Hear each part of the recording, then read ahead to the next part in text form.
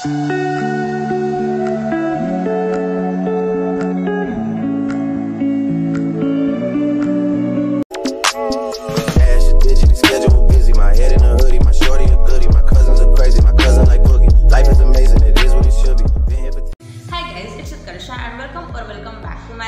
Today's vlog is basically a study vlog. मेरे जो mid term exams है वो कल से चालू हो रहे हैं और मेरी जो उसके लिए प्रिपरेशन है वो तो हो गई है, बट स्टिल अभी मुझे थोड़ा सा रिवाइज तो करना पड़ेगा ना। तो मैंने सोचा मैं अभी से रिवीजन चालू कर देती हूँ एंड रिवाइज करते करते ये व्लॉग भी फिल्म कर लूँगी, क्योंकि अभी तक मैंने मेरे चैनल पर अपलोड करने के लिए कुछ भी फिल्म नहीं किया है। सो या एंड अभी फ़िलहाल मैंने सोचा है कि मैं कम से कम 3 सब्जेक्ट, मतलब कोई भी 3 सब्जेक्ट रिवाइज करूँगी and it's currently 7 PM and right now my table is so mess, like बहुत ज़्यादा। Let me show you.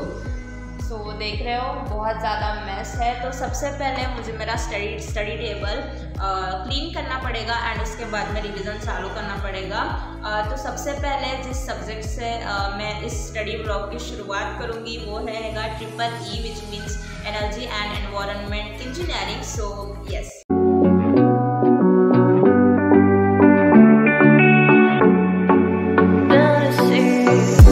looking on my back and you are still the same.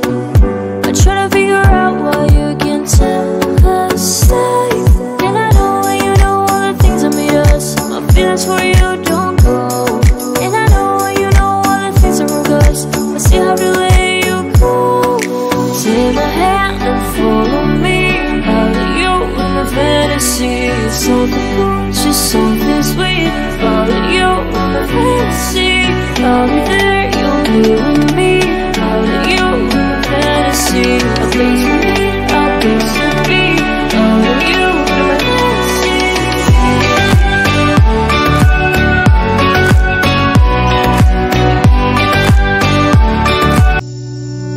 I'm not thinking about the way you keep my world from spinning.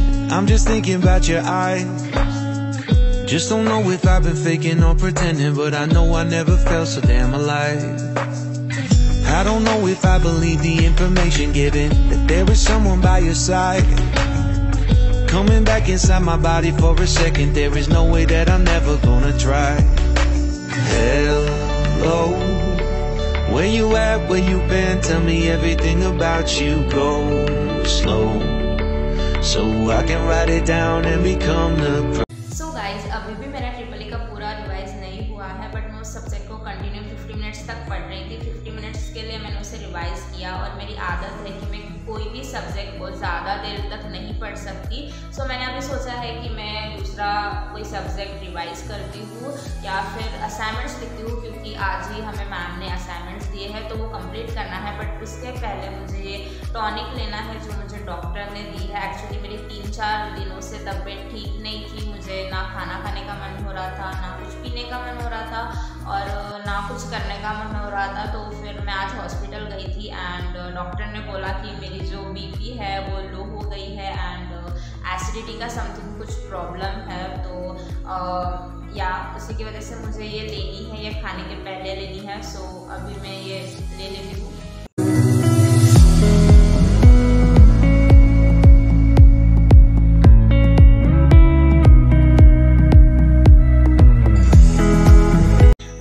So it's currently 9:53 PM and मैंने just अभी खाना खाया है। सो मुझे बहुत ज़ोर से नींद आ रही है, ऐसा लग रहा है कि मैं अभी के अभी जाकर सो जाऊँ, but no, I can't sleep, क्योंकि बहुत सारा रिवाइज़ करना है, बहुत सारा पढ़ना है और अगर मैं थोड़े टाइम के लिए नहीं सोई तो कुछ नहीं होने वाला।